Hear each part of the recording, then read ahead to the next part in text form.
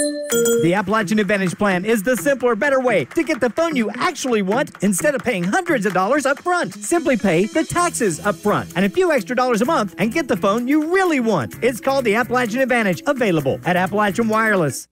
On November 19th, Kentucky State Police is hosting a cornhole tournament at Cage Den Athletics in Coal Run.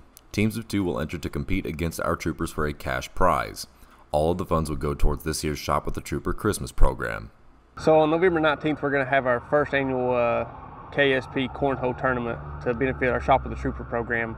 It's going to be at the Cage Den Athletics there in Pikeville, and it's going to be $50 per team for 18 and over and $40 per team for 18 and under. We're going to give away a first place cash prize for both divisions.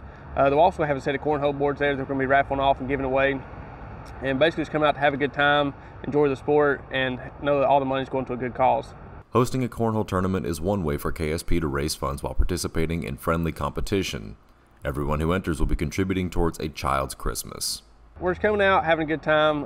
Anytime you can get the community together and all the money is going to go to benefit the kids, it's usually turned out to be a good time. People are there for a good reason.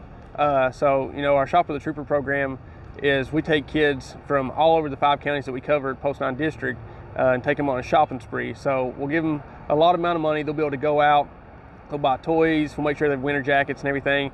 We go out and eat McDonald's with them afterwards for lunch, just kind of be able to get that bond with them, build a relationship, and then we send them all home with a Christmas dinner so that when they get home with their gifts, their families can cook that dinner and they'll be able to sit down and have a good dinner together. So if you are a cornhole player, you have someone in your family that plays cornhole, have them come out. They got a good chance at winning that first place cash prize, and even if they don't win, they know that all the money is going to go to benefit the kids.